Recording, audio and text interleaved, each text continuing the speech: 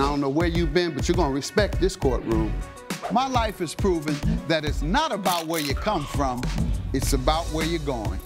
From a jailed youth who had my record expunged to becoming the youngest judge elected. The Honorable Judge Greg Mathis presiding. In just 15 years. Ma'am, let me know when you want to go to rehab. Otherwise, I think you're a crackhead. Absolutely not. My goal is to inspire others to overcome their obstacles. You don't need him and his little raggedy roommate. Thank you. All while having a little fun on Mathis Court. You look like you're ready to lie right the first word out your mouth. This is Mathis Court with Judge Mathis. Marcy Young is suing Kyla Miller in the amount of $300. All rise. Court is now in session. The Honorable Judge Greg Mathis presiding. You may be seated.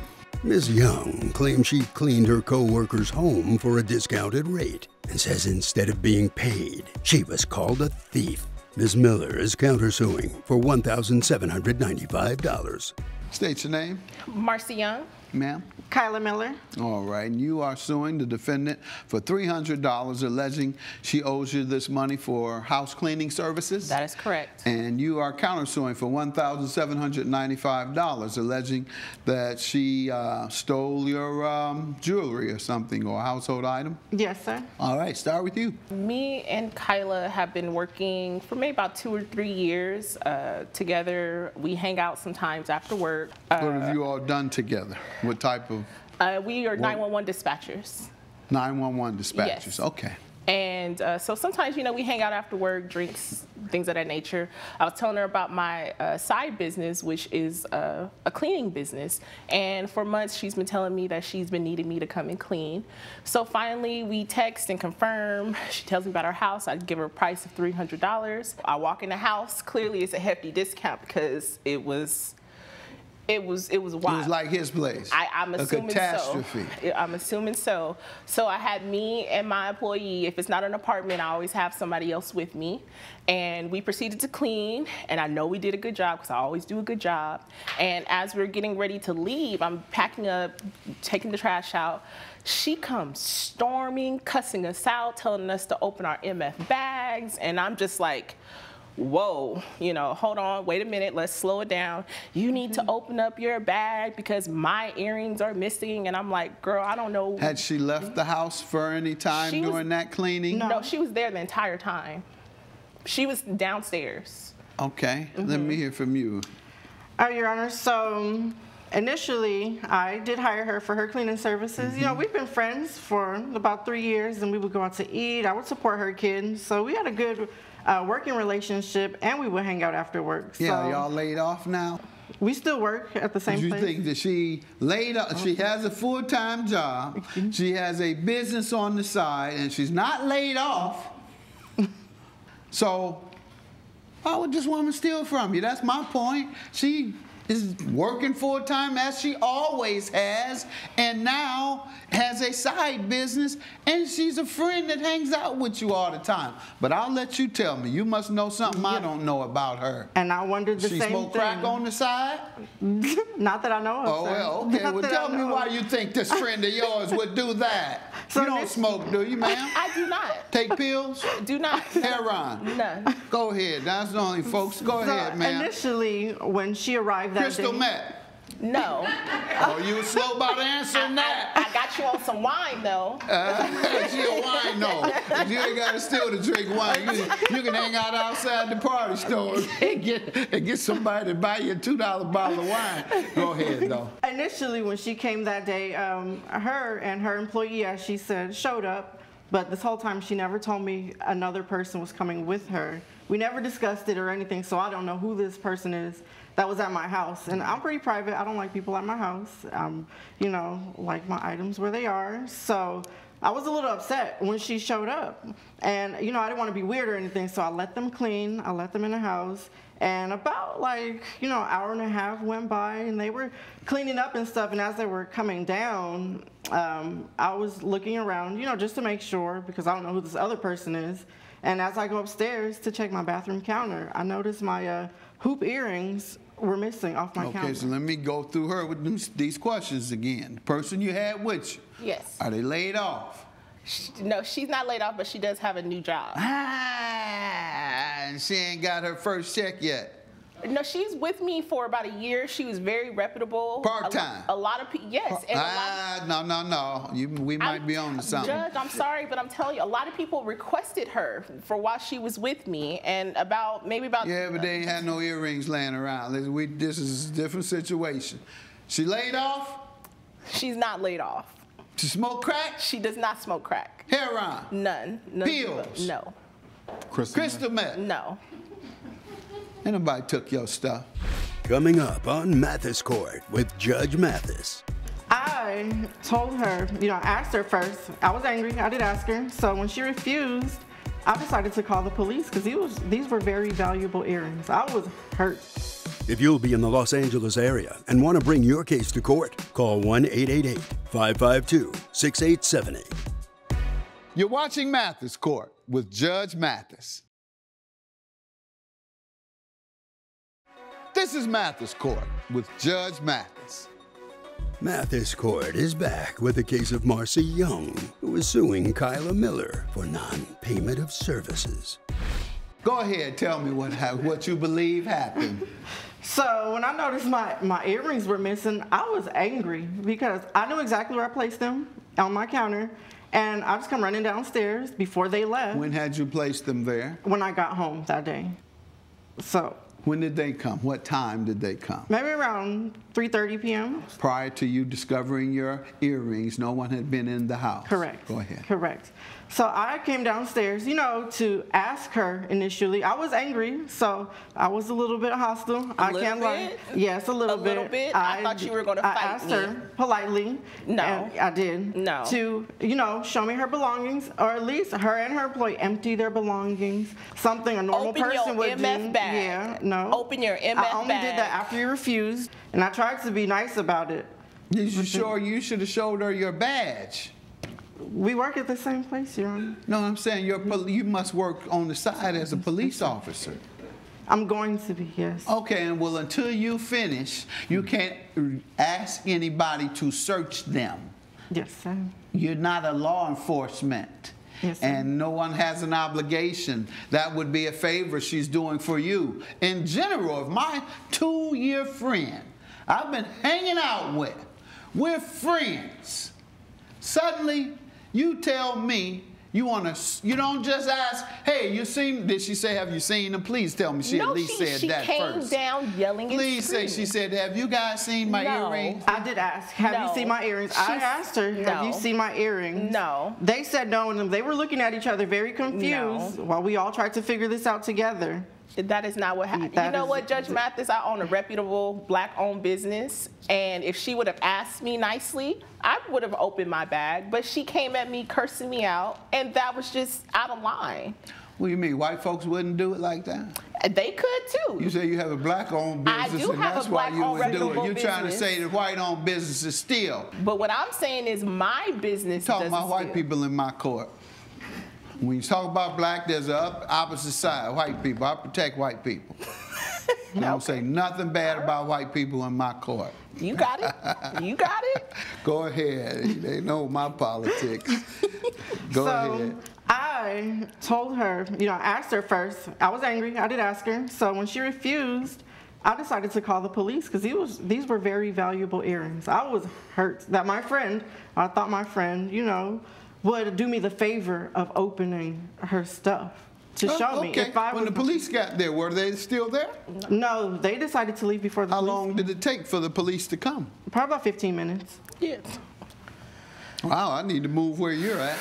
Police come in 15 minutes. Where are you all? In L.A.? What? We're in Las Vegas. All right, what community? Police come quickly there? No. Especially not for They that. did that day. They did that day. They did that day. When I called, they came. Did she tell you she was calling the police? She did tell me she was calling the police. So why'd you leave out? Why couldn't you take... Because she was acting like she wanted to fight me. She was getting very rowdy, like I said, cursing me and my employee out, and I thought it just wasn't a good situation. Why would I sit there and wait for the police? And I know as 911 dispatcher, I know that this isn't serious, and it might take them an hour to And you get know there. how long it takes. You send the police, That's so what you know how long it takes. Exactly. That's your profession. profession. Exactly. Is to see how long it takes for the police to get to the resident that has called them. Right. You say, police, the person call 911.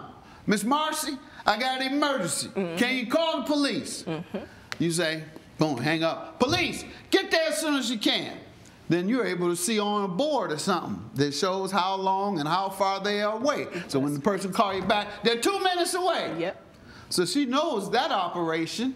So I don't believe that she would assume it's going to be 15 minutes, first of all. And then, but on the other hand, if you thought it was going to be 15 minutes, you could wait in the car. Of course. You didn't have to wait for her, but I wouldn't assume she would think it would only be 15 minutes. The average police call on something like that, where unless you told them you felt in fear of your life, they're not coming for an hour.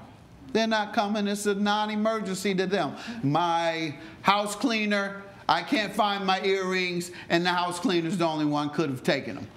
What did they tell you? Yeah, it was the fact that I was their coworker in the same community. So, you know, they respond faster for their own. And they took a report for me. They did. So when they came there, they were already gone. And they ended up taking the report for me. Okay, a report. So what did they do about the report? I have the evidence, right? No, tell me. Did they investigate it? They did. They got their story from me. They asked me what happened. No, investigate. They did. Get their story from you. They got their story from you on the report. Right. I'm saying they follow up. When police have a reasonable suspicion that it occurred, not even probable cause, a reasonable suspicion that what you're saying might be true, they assign a detective to investigate. So did you get that? Yeah, they're still investigating right now. Okay. Yes. When is the last time you spoke with them? About a week ago. And they said, we're still investigating. Correct. Coming up. Judge Mathis, I believe that she has some type of memory problems because during the time, and maybe because we were drinking too, but as I was telling her, if it's not an apartment, I always bring somebody with me. You're watching Mathis Court with Judge Mathis. This is Mathis Court with Judge Mathis. Mathis Court is back with the case of Marcy Young, who is suing Kyla Miller for non-payment of services. When did the incident occur? It occurred about maybe 6 months ago. Okay, 6 months it's taking them to even tell you that they're investigating. All right, I'm tempted to think that they told you it was a civil claim and take it to court. That's what I'm tempted to believe. They didn't tell you that? Initially, the detective after the week told me it was a civil claim. I knew the truth was going to come out. She's going to talk to me about law enforcement. I know y'all do the fire department, but this is my area. But nonetheless, you're here being sued yourself for failing to pay for the services you provided. Yes. And she's saying that she don't think she should pay because she believes you did it. Now, what about bringing this person with you? I am unable to bring her with me. I don't know. I'm saying to clean the home. She has stated that she didn't think it was appropriate for you to bring a stranger into her home to help clean. Now, see, Judge Mathis, I believe that she has some type of memory problems because during the time, and maybe because we were drinking too, but as I was telling her, if it's not an apartment, I always bring somebody with me. She told me she had upstairs, downstairs, 3 bedrooms. I can't do that in 2 hours for $300, and I typically charge $500. And, you know, so for me, yes, I'm going to bring somebody. I didn't tell her who, but yes, I always have somebody with me. And that's that if it's a home, that is typical. Yes. Coming up. My son, the bailiff, rather, told me that there's a lie detector test that you all have taken. Yes. Yep. All right, well, this making this easy. Yeah. Who has the results? I can get it for you. You have them? Okay, thank you. You're watching Mathis Court with Judge Mathis. This is Mathis Court with Judge Mathis. Mathis Court is back with the case of Marcy Young, who is suing Kyla Miller for non-payment of services. If you have a house, a 3-bedroom house, unless you're going to spend 7 hours there, you can't complete a 3-bedroom house with how many levels? 2 levels? It's 2 levels. With 2 levels. And how many hours did? I was there about 2 hours. She expect you would have been there for double that time, at least 4 to 5 hours. Yes. So it's reasonable for someone to bring someone if they are, you just perhaps don't know the industry. The most irritable thing to me in the world is our housekeeper putting my stuff in different places than they found it. That irritates me to death. If it's something that's customary, people don't ask. It's customary for you to be sworn in. It's customary for you to say your name in court. So you don't come in here asking, Judge, do I have to be sworn in? Judge, do I have to say my name in court? No, you wouldn't ask me because you know that's customary to be sworn in. So it's customary to bring 2 people for a 2-level, 3-bedroom house, I would suspect. So that's where I am with her bringing the second person. However, you are responsible for whatever that second person did. Now, you didn't told me already this second person not smoke crack. What they do? She doesn't do anything. No, she only worked part-time. Yes. Well, that's one step from smoking crack. You done already told me that she works part-time, and therefore she might be in need of money. How long have you known her? I've known her on and off. She's a family friend, but she's worked with me about a year. On and off, mean in and out of rehab? No. What do you mean on and off? What No. you mean by on and off? No. How will Judge Mathis rule? Find out when Mathis Court returns. You're watching Mathis Court with Judge Mathis. This is Mathis Court with Judge Mathis. All right, ma'am. The $300 is right along with her counterclaim of $1,795, and you have the obligation to prove it. So you have the obligation that she owes you because you clean. Yes. And I'll grant you your $300 for doing that because she did clean, correct? Correct. So the issue now becomes your $1,795 for the price of the earrings. Well, there were 2 people there. However, she is your employee. So the issue becomes, did you really put your earrings in there? And how do we know you did? My son, the bailiff, rather, told me that there's a lie detector test that you all have taken. Yes. Yep. All right, well, this making this easy. Yeah. Who has the results? I can get it for you. You have them? Okay, thank you. You know, when you live like that, you just forget a whole bunch of stuff. But I know where everything is. You know, and I've never lost anything. Your mind is your surroundings, and her surrounding is very cluttered. I was her employee, because nothing was missing before you came. Did you, Marcia Young, steal the defendant's diamond hoop earrings? I did not. Well, lie detector says you did. Wow. No, Your I claim did is not. dismissed. I knew it. Your claim No. is dismissed. And You know, yours I is would like granted. another lie I knew detector it. test. I knew No, I did not All steal your rise. earrings. Judge Mathis has ruled in favor of the defendant. The plaintiff has been ordered to pay $1,795. Any final words? Once a thief, always a thief. Clearly, I am not a thief. Well, you hire them. So I am not a thief, and apparently not.